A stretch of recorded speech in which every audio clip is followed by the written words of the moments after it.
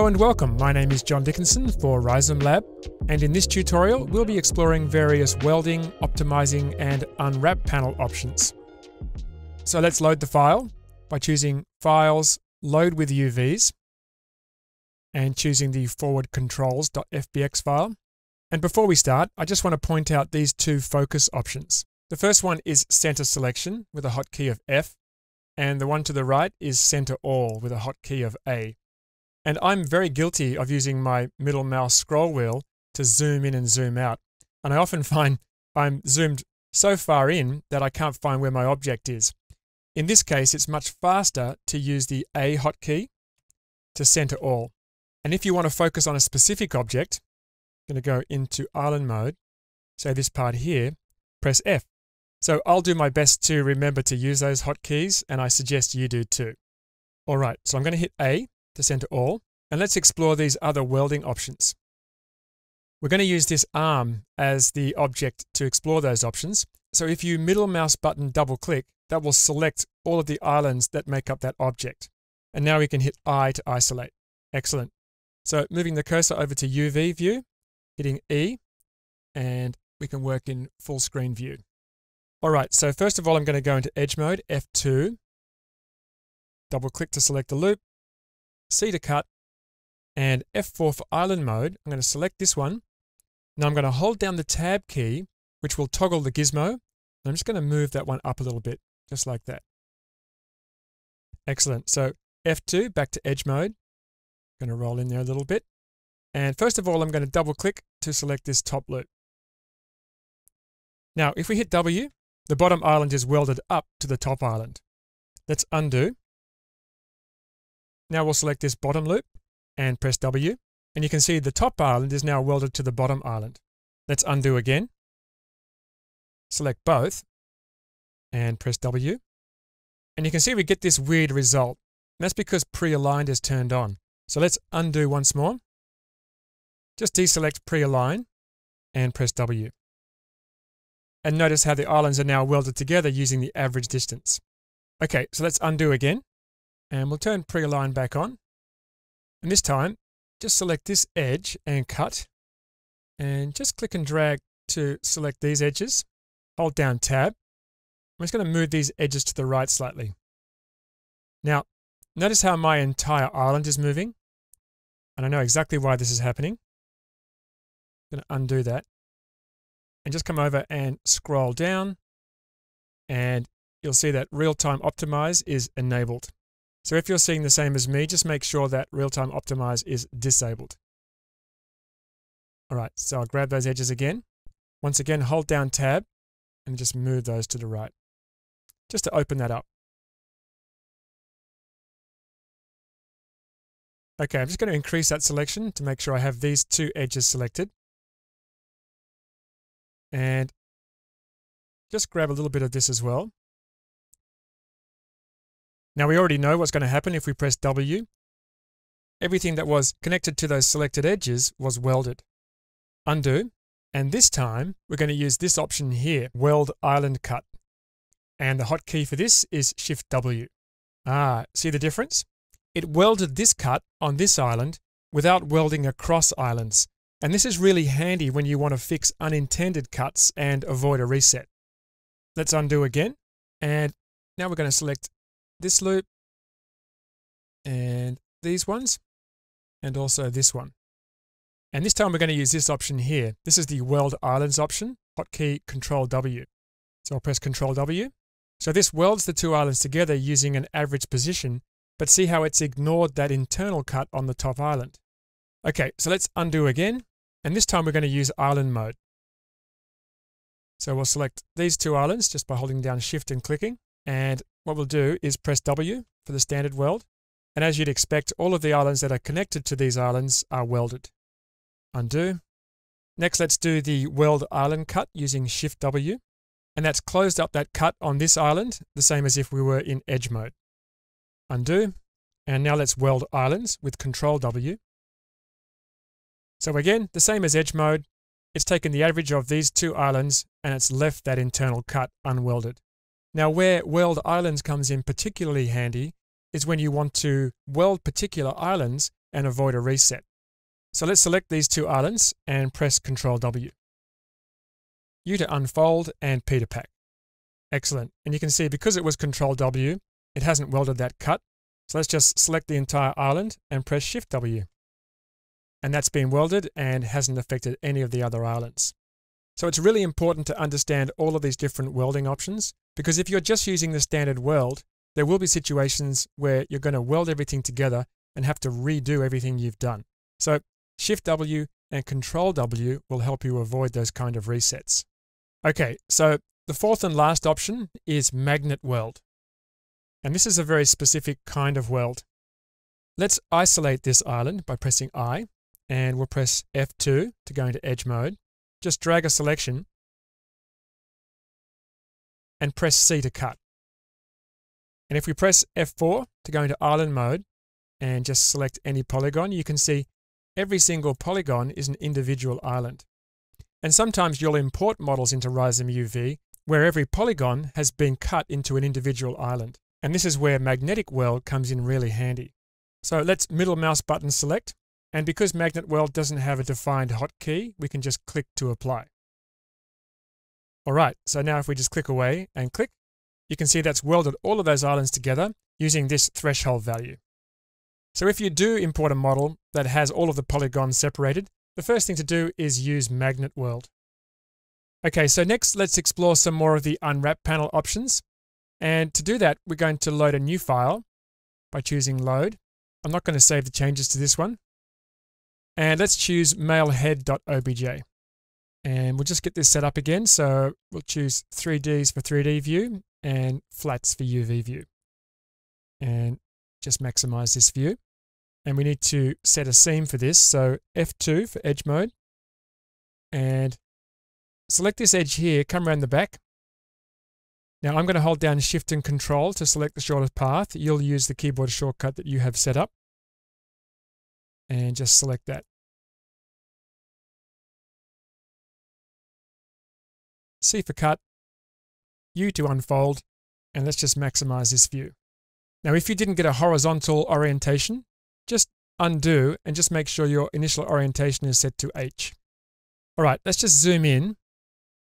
And if we zoom into the eye hole, you can see how some of the polygons in the corner of the eye are overlapping. And just here as well. Now we can prevent that by using the Fill Gaps option. So let's check that and just press U again. So what RizomUV has done is it's filled the holes with a hidden polygon, and that prevents these overlaps. So you could use this option for hard edge openings like these eyes or the mouth or a window, for example. Now also notice these dark blue polygons, and this indicates that these polygons are flipped. And to control those, we can check Prevent Flips. Let's unwrap again. So now we've removed those flipped polygons, and it has changed the mouth opening somewhat, but we're still not getting any overlaps, and we're not getting any flips. And the eyes look good as well, and also on the ears.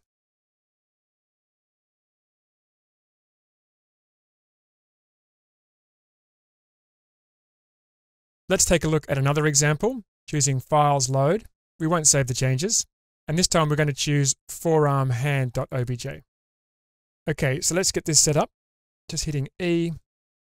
On this side we'll choose 3Ds, and in UV view we'll choose flats. And just maximize the 3D view again. Now flips and fill are still active, so let's just deactivate those. And we'll just set initial orientation to vertical. And now we need to select a loop, and we're still in edge mode. I think this one might be a good start. And we'll just add to that. Once again, I'm using Shift, but your keyboard shortcut might be different.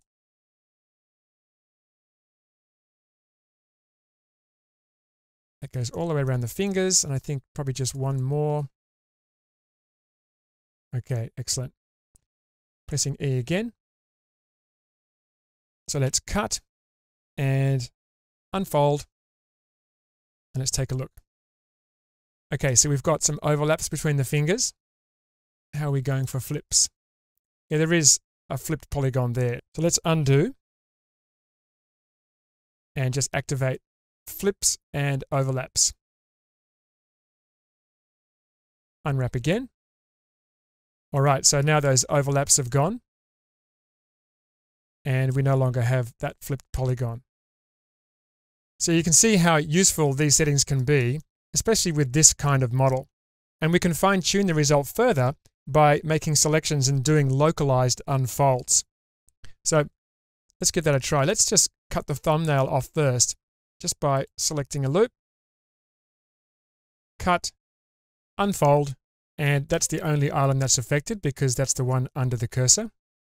F4 for island mode, select it and hold down tab and just shift it out of the way.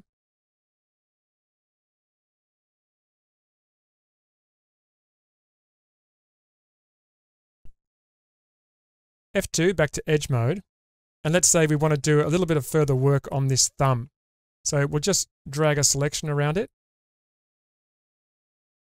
And now if we press U, you can see it just unfolds that selection, and it hasn't affected the overlaps or flip polygons. And the same goes for optimizing. If we just hit O a few times, you can see how we're optimizing this selection and not affecting the rest of the island. So selections are a really great way to fine-tune your unwrap. Keep in mind that there's also the unfold brush for doing localized unfolds, and also the optimize brush for localized optimizations. So let's hit backspace to deselect. Select the unfold brush and just zoom in. And you can see by clicking over the thumb, it's the only area that gets affected. If we choose the optimization brush, it's the same thing. I really like these tools. Okay, so let's grab the select tool again. The hotkey is Q. And let's take a look at how constraints work with this model.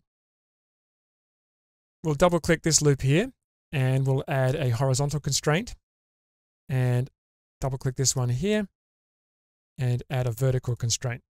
And we have flips and overlaps still selected. So if we unfold now, it's done what we expect by preventing flips and overlaps. And you can see this selection is now straight and this is straight, but it's also repositioned the island.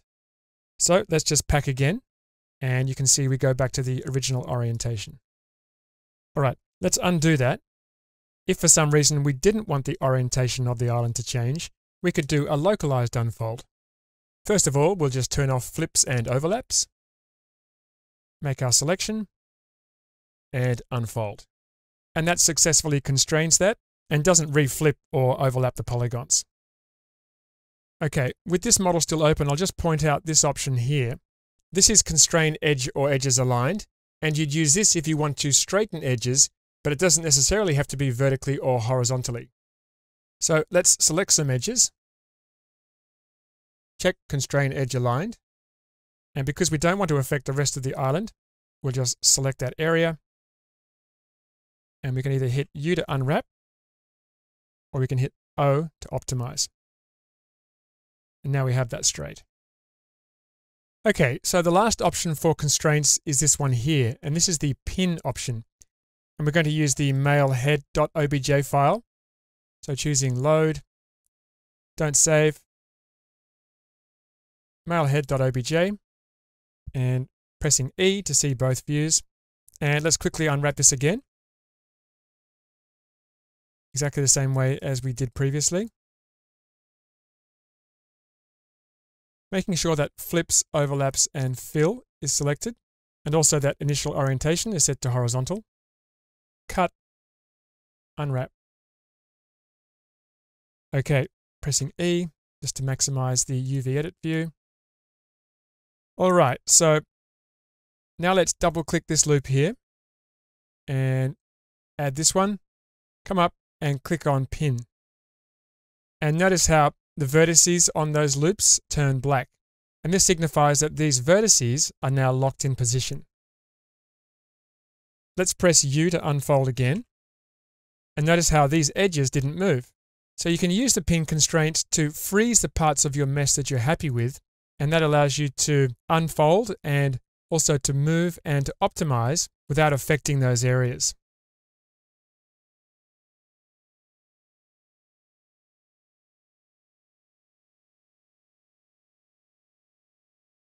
Okay, so let's select all, Control A, and we'll remove the pins by clicking on Unpin. Now if we just select the drag tool again and just zoom in a little bit and drag an area, you can see how it's really easy to distort the mesh. And you may remember that we actually saw this a little earlier in the tutorial. Now we can avoid that by using Realtime Optimize by accident.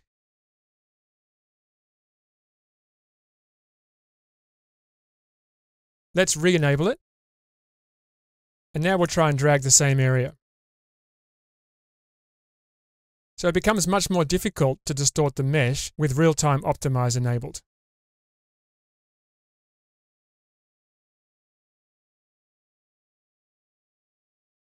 Okay, so that covers the various basic welding, optimizing, and unwrap panel features. So please join me in the next tutorial where we'll take a good look at the basics of packing. For now, this is John Dickinson for Rizom-Lab. I'll see you in the next tutorial.